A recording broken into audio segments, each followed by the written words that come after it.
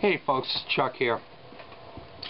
I'm going to tell you another little story in my life. I hope you don't get too bored. I'm kind of feeling compelled to do this. And before you guys start sending me PMs and commenting, oh, I hope you're okay and all this stuff, I'm about ready to go under the knife I was just going to say in the second house, which is in the hospital.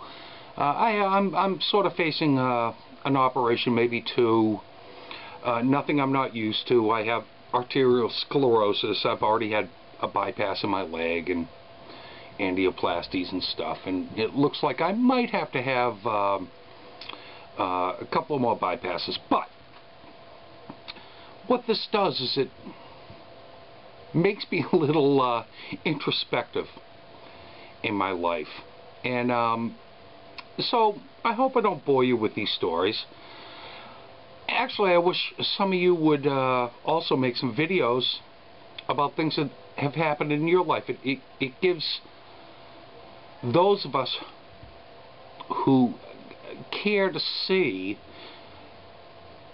why someone thinks the way they do, why they react the way they do and stuff. Well, this is a story. If you saw my last post, we're going to go back down to Fairview, Tennessee. You know, in my youth, my mother's from Tennessee, from Fairview, Tennessee. Grew up dirt poor farmer.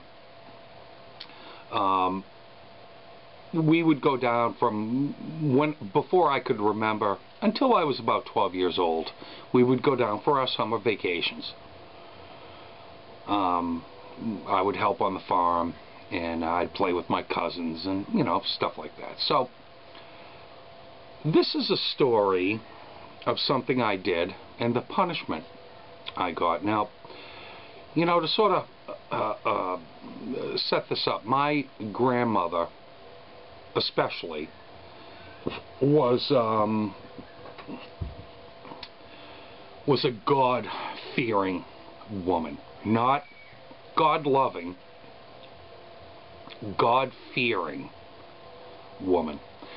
And now this happened around 1960, 1961. I was I think 8 years old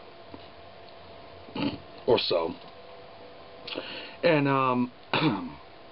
so I'm down there with my brother is 2 years older than I am. My cousin Tommy was 3 years older than I am, and my cousin Tommy too. He looked just like Glenn Campbell and could sing like Glenn Campbell. At least it seemed that way, you know, when I was 8 years old or when I was a little kid. But you know, down at Fairview, you could buy fireworks on a daily basis. It was no big deal. And I remember I could buy those packages of firecrackers for like a nickel. You could also buy what we called M80s, and we would like proudly say, ah, they're a quarter of a stick of dynamite. I don't think they were a quarter stick of dynamite, but they were pretty big. And we would fool around with fireworks. We'd empty out the gunpowder and make trails of gunpowder on the, you know, on the ground and blow things up and, you know, stuff like that. Well, this house that we visited, my grandmother and grandfather's house, it had electricity, but it had no running water. And all of our water came from a well. Now, I know we all think of wells as being this big thing and you send a bucket down. This was a well about this far around, you know, iron sleeve. Went down, you know, I might guesstimate about 100 yards down to the groundwater. We would send this long anodized metal thing, held about 2 gallons, 2 buckets of water. We'd send it down. You could hear it gurgle. You'd pull it back up. We'd carry the buckets back to the house. So my cousin Tommy, he goes, Chuck, take one of the M80s and light it and throw it down the well. It'll make this big bang. I was like, oh, okay, sounds great. So I light the M80. I watch that fuse. It goes down so we can really get a good bang. It's like that far from igniting. Throw it down the well. I hear ding, ding, ding. I can remember it like yesterday. Ding, ding, ding, ding. Maybe 15 feet down. Bang! It sounds like a cannon going off. I look around, and Tommy and my brother are nowhere to be found. I look down the path. It was about a 50-foot path to the house, to where I was standing at the well, and my grandmother is walking firmly up the path towards me. And in that split second, I realized, you know, Chuck, what are you, an idiot? She doesn't say a word. And this is at a time, or maybe it's a time in my family, that grandmothers and grandfathers were the law. When my mother and I, or my mother and my brother and I went down to Tennessee, all authority was handed over to my grandmother. So she came up that path, and she grabs the back of my neck. I could feel it. She lifted me off my feet like I was a cat. Like, you know how you carry a cat by the scruff of their neck?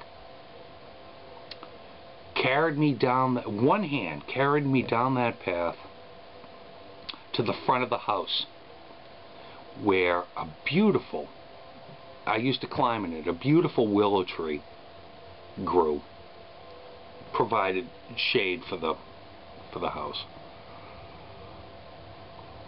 And she looked right in my eyes, and the first thing she said to me was, pick the switch that equals the punishment that you deserve for what you did.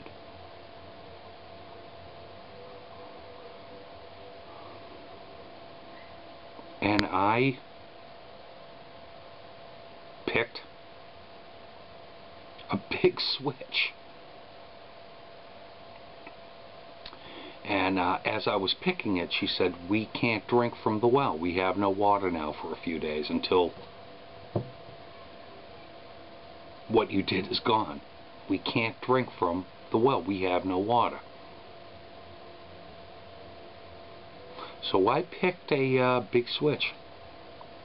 And she was a woman of very few words, and she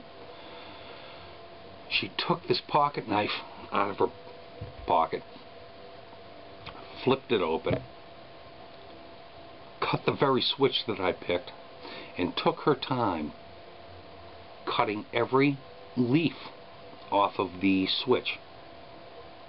So it turned out to be maybe 6 feet long when she was done. Leaves were gone.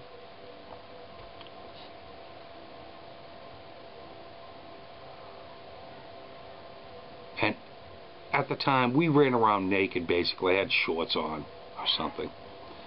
And she said, lay over this table. And I laid over that table, and she beat me with that switch until I was seeing right. I was seeing stars. The worst punishment, though, was when she was cutting the switch off the tree. And I remember looking up when I was getting whipped, and my mother just standing on the front porch, and she had to walk in the house. She couldn't take it anymore.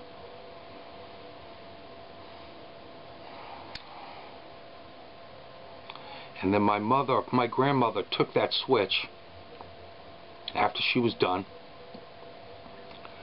and she broke it into pieces about this big, and she stayed out there and started burning it, and she burned it until it was gone, and then went in the house and never said another word about the whole incident. Well,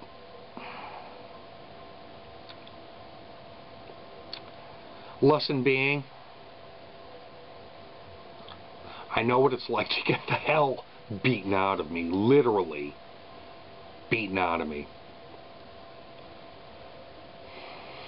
And don't throw M80s down the well. I'll talk to you guys later.